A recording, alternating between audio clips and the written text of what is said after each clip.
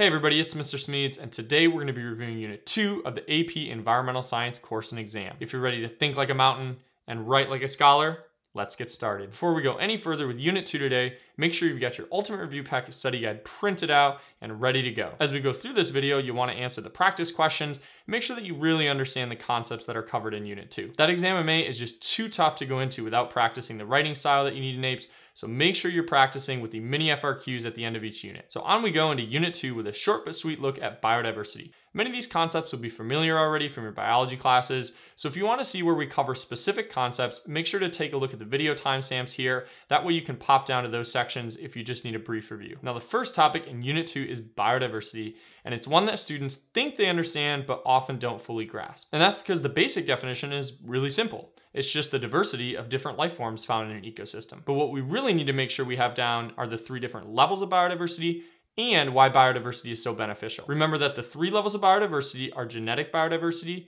ecosystem biodiversity, and species biodiversity. And these 3 levels are nested within each other, which helps us remember why they're so beneficial. Genetic diversity is the variance of genes or traits found within individuals of a population. So high genetic diversity, or a wide range of different traits, is beneficial to species because it increases the likelihood that if there's an environmental disturbance or a change in that ecosystem, some of the members will have genes or traits that allow them to adapt. So if you have a population of sparrows and then there's a drought that causes the seeds they eat to become drier and harder, high genetic diversity in that population will increase the likelihood that some of them have bigger beaks that can still crack those harder seeds open. Species diversity is the diversity of different types of organisms found in an ecosystem. Now there's a really simple way to measure and there's a more complex way to measure it. Now the easy way to measure is species richness. This is just a count of the total number of different species found in a given ecosystem. But a higher species richness doesn't necessarily mean that an ecosystem has more species diversity. We also want to consider what's called species evenness. This is the distribution or the balance of the population sizes of all the different populations present. So if we look at this diagram, we can see that even though the 2 forests have the same species richness,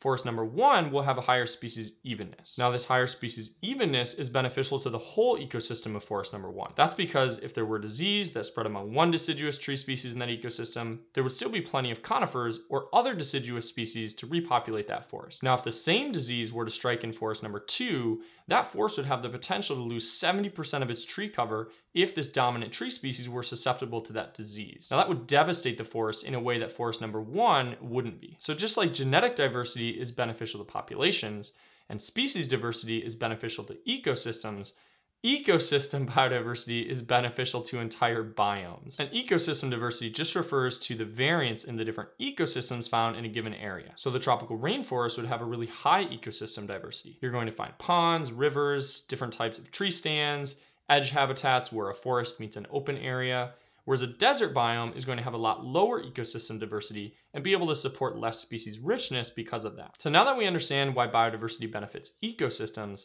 let's take a look at how ecosystems benefit humans by making us richer. Now I know what you're probably thinking. Wait, what is going on here? The vegan, bike riding, carbon emission cutting environmental science teacher is talking about exploiting nature for money? But remember, many of the things that we attach monetary value to ultimately come directly from or are dependent on the natural function of ecosystems. Now these financial benefits that we get from ecosystems are called ecosystem services. And in APES, we categorize the different type of services into 4 key categories. Provisioning services are the easiest to remember, and that's because these are things provided directly to us by natural ecosystems. Examples would include things like wood for furniture or houses that can be harvested and sold for a profit. Supporting services are processes done by ecosystems that support a valuable human action, such as agriculture. For example, insects like bees and moths may pollinate a farmer's crops, increasing the amount of produce they can sell. Now the farmer could still produce some food without those pollinators, but not nearly as much. So their profits or their yields are supported by those pollinators. Regulating services refer to the fact that ecosystems often regulate or stabilize climate or other environmental factors, which saves us money from having to pay to clean up unstable conditions. So the fact that trees sequester carbon dioxide can save us money because it reduces some of the expensive consequences of climate change. This could be things such as droughts, which damage farmers' crops, or storm damage, which could damage your home. And finally, we have cultural services, which are the recreational or intellectual benefits we get from nature. So a tourist going to visit the Grand Canyon is going to pay a park fee and stay at a local hotel, which generates revenue. Scientists research ecosystems, and they might write books or reports that lead to valuable products being created. In addition to being able to identify the 4 categories of ecosystem services, we also want to understand how humans can disrupt ecosystem services. A great example would be drilling for and transporting crude oil. So when the Deepwater Horizon oil spill happened in the Gulf Coast of Mexico, a ton of ecosystem services were disrupted. Fishermen weren't able to catch as many fish, and their profits suffered. Mangrove swamps and salt grasses died, which destabilized the coastline and led to more storm damage. And the tourism industry was impacted as beaches were covered in oil and tourists were less likely to come visit. Now, on topic 2.3, we'll take a look at the theory of island biogeography. This can sound like a super complex topic, but it really just boils down to two simple rules. So let's say we have two islands of equal size, but one is closer to the mainland than the other. The closer island would be likely to have a higher species richness, just because there are more species capable of migrating to that island from the mainland. The further away from the mainland an island is, the fewer species that are able to fly or swim there. So if we plot distance from the mainland and number of species on a graph, we'll see an inverse relationship between the two. Now, if we look at two islands that are the same distance from the mainland, the larger island would be likely to have a higher species richness. This is due to the fact that it's going to have a higher ecosystem or habitat diversity. With more space, there's a greater variety of landscapes like forests or grasslands or ponds. This means that we can have a wider variety of plant and animal species supported in this ecosystem. So if we plot island area and number of species on a graph, we'll see a direct relationship between the two. As the island area increases, so too does the number of species supported by this island. We also need to remember that island ecosystems are somewhat unique in that they're going to offer a narrow range of food and habitat choices to species. This often leads to really specific adaptations where species are adapted to the conditions of these narrow food and habitat choices. Take the dodo bird, for example. This large flightless bird species evolved from a member of the pigeon family some 20 million years ago. Now, because it only inhabited the small island of Mauritius, it didn't have a lot of competition from other herbivores or pressure from predators. This led to an increasing body size and the loss of flight because a small flight-worthy body wasn't advantageous anymore without competitors or carnivores to fly away from. And the problem for these highly specialized species is that because they're uniquely adapted to these narrow conditions, they're often unable to adapt to or compete with invasive species that show up on their island. And this is precisely what happened to the dodo bird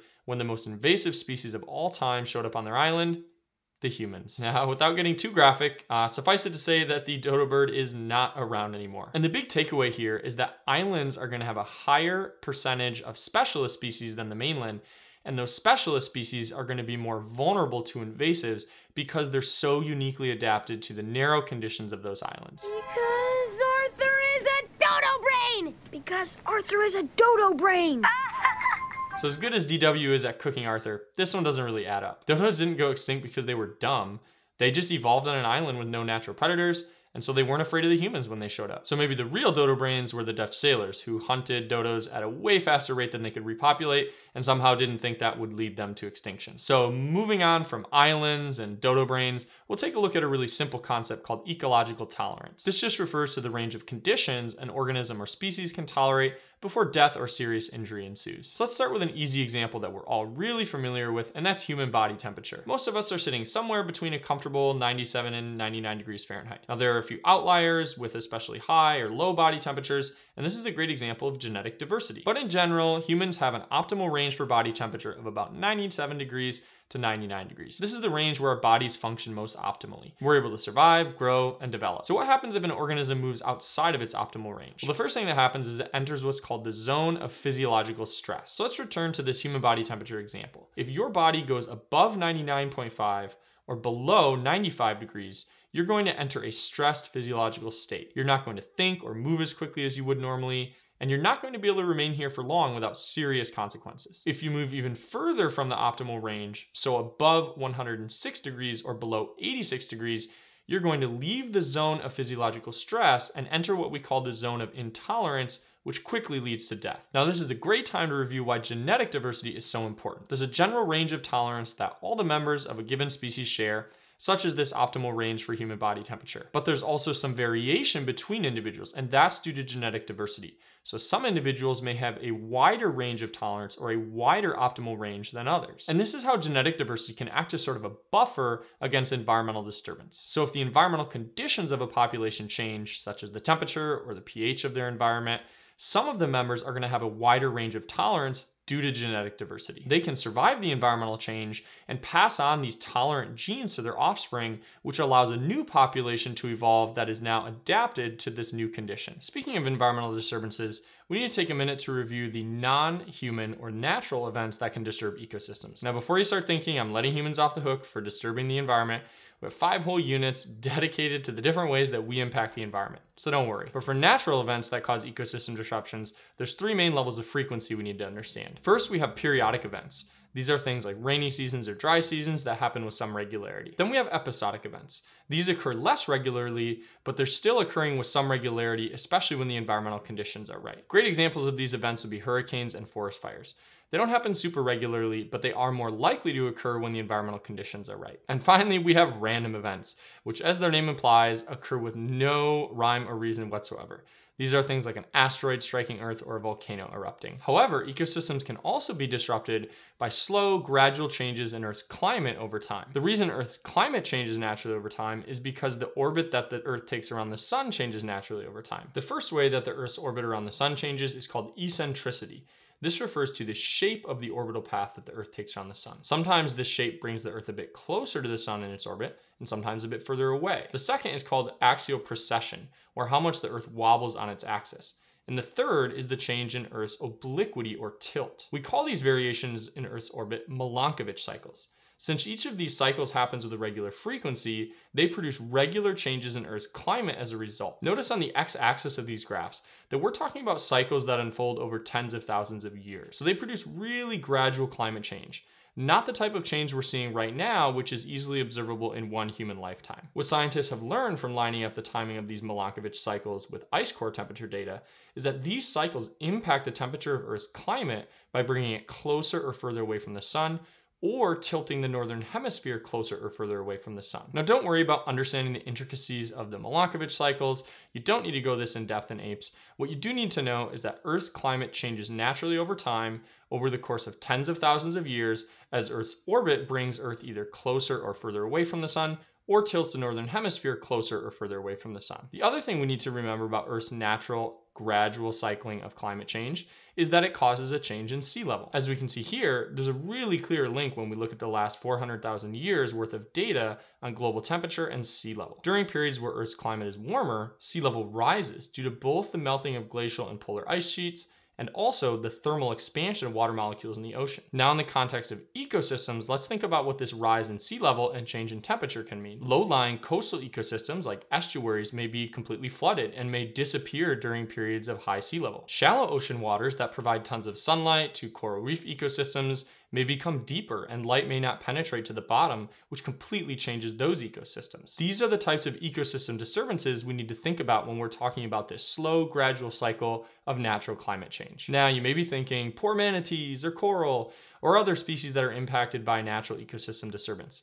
But don't forget that ecosystems and organisms can adapt. In fact, every species on Earth is the result of adaptation on the part of some ancestor species forced to change based on natural ecosystem disturbances and environmental upheaval. So the next time you catch a dub in Call of Duty or Fortnite, don't forget to thank Homo habilis for those opposable thumbs. In all seriousness though, let's take a closer look at how this trait of opposable thumbs may have arisen in ancestors of Homo habilis. First, we need to think back to the genetic diversity concept that we reviewed in the beginning of this video. Because of genetic diversity, there's a range of traits, even thumb muscle arrangement, in all members of a population. So some early members of the Homo habilis species randomly developed a new thumb muscle arrangement roughly 2 million years ago. This thumb muscle arrangement allowed for a tighter, more nuanced grip that ultimately led to the ability to manipulate and create stone tools. Now, the prevailing scientific consensus is that this new thumb muscle arrangement enabled Homo habilis to create and wield more efficient stone tools for cracking open animal bones. This gained them access to the energy-rich marrow inside and gave them a huge energetical advantage over similar primates that didn't have this same access to bone marrow. Now, because of this big energetical advantage that opposable thumbs brought, members that had this adaptation survived longer due to access to more marrow and passed on those traits to more offspring. An adaptation is just a genetic mutation, like a new thumb muscle arrangement, that gives an organism a higher likelihood of surviving and reproducing. As we wrap up our review of adaptations here, the important thing to remember is that organisms are either able to adapt to environmental disturbances or they're unable to adapt to environmental disturbances, and then they go extinct. Some of the environmental changes that early hominids adapted to were moving out of dense forests and into grasslands. In these new grassland conditions, it became advantageous to be able to stand up. So we see Homo erectus with the ability to stand upright, look around, and survey the environment. It was also advantageous to be able to wield more efficient tools to break open animal bones to get more energy. All of these are great examples of adaptations that allowed species like Homo habilis to adapt to new environmental conditions, survive, and pass those traits on to offspring. And speaking of surviving, look at you, surviving all the way to the end of the Unit 2 review. As we wrap up our review of ecosystems, we'll review ecological succession and keystone species. First of all, we have to remember that there are two types of ecological succession.